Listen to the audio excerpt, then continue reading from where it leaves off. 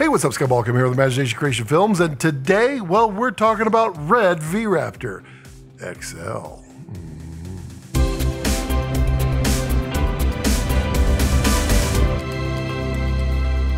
So with an impending cloud of new camera releases coming in the next couple of weeks, from Sony, Arri, and Blackmagic, Jared Land from RED appears to have taken a bit of wind from the sails of these three by not only announcing the V-Raptor, which, well, I've talked about at great detail in my previous videos, but then announcing the V-Raptor XL in the live stream. And then today, well, he released some of the drawings of the XL and pretty much everything that it has to offer. And today, like we'll do with all the other camera releases when they come out, we're going to take a look at what we see in the drawings, pictures, photos, releases, specs, all of that. Let's take a look at the Raptor XL. So, subscribe? Yeah. First, we get a look at the side, and we see that we're dealing with a slightly larger version of the V-Raptor, similar in size, but slightly smaller than the Ranger. But we're going to see a ton of Ranger in this design, and, well, rightly so, because Ranger has become a seriously useful camera, and, well, it basically has every bell and whistle available, all in one single chassis. So we see the similar V-Raptor screen and button layout with the power switch and the record buttons, all seemingly in the same place. But this is where the fun starts. To the right, we see multiple 24-volt power that, well, on the front, you can see, well, this kind of makes it the same design as we have from Ranger with a higher voltage bus inside, making for a little more efficient use of power. We see an Arri rosette on the front, again, similar to the Ranger, which made for an easy shoulder mount option as needed. And then towards the back, well, we're starting to see some cool ports.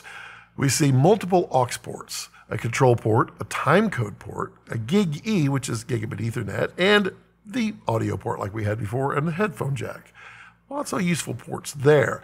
But keep going back, and now we see a USB-C and 3 SDI ports, presumably 12G, but 3.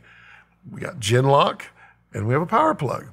And we also see an unobstructed V-mount in the back. Now, presumably gold mount will be available as well. There's no reason to think RED wouldn't offer it, so relax. So now you can use your full-size batteries and not have to use the micros. Moving to the front, we see those two 24-volt power taps, and we notice a removable lens mount, something that so many wish that V-Raptor had. It's there. What are the options? Well, the sky's the limit, up to and including all the way back. I mean, it's a much closer connection, so we'll see some new and exciting offerings. But we also see 2 ports on the top right. We'll get into those in just one second, but you'll like it. Moving on to the other side, well, we see the familiar rear end and the media port, and then it gets exciting. Besides the obvious Arri rosette, we see an internal ND with up, down, and clear buttons. Presumably, this is a carousel version of ND and not a variable, but it's an electronic ND, as we're being told. There's something cool, and it's built in. Yep. There's also some quick buttons for you to assign to whatever function you like, and then there is those 2 ports on top, which are an EVF, SDI, and power, right in the front.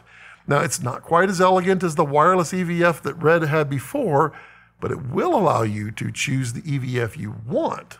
Once again, RED taking a step back and letting others design things that they know well, and letting RED design the things that they know well. Now, on another note, Jared mentioned the extreme difficulty with supply chains and, well, Komodo.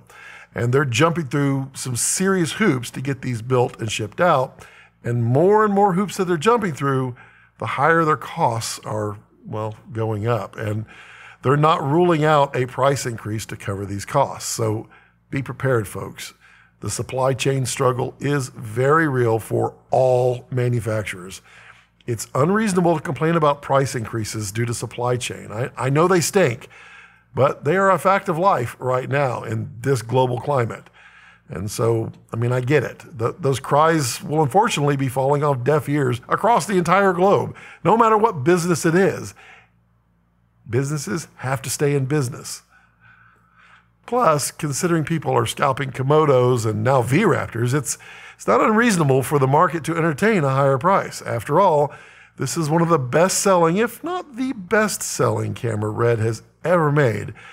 And the orders and, well, subsequent back orders are still very strong. So, yeah, stay tuned for more details as they come in about RED, Sony, Arri, Blackmagic, and, well, any of the others. I'm here to provide clear, concise news, tips, tricks, learning, opinions, and, well, everything else filmmaking because, well, that's what I do. And, wow, what a time it is to be a filmmaker with camera choices. Some other choices, it's not so much a good time to be a filmmaker. So what do you think about the V-Raptor XL? Is it everything that you wanted? I know people had a long laundry list of things that they wanted. Put it in the comment section down below what you thought about. What do you think is missing? What are you happy most about? Let me know. And if you have any other questions, put those in the comments down below. I try to read and respond to each and every one. It was just to say thank you. Remember to support me with any of the links down below. I really do appreciate it. Please do. Remember, subscribe, like button, share it, all the good stuffs because, yeah. And as I always like to leave it, don't let your passions center around your life. Let your life center around your passions.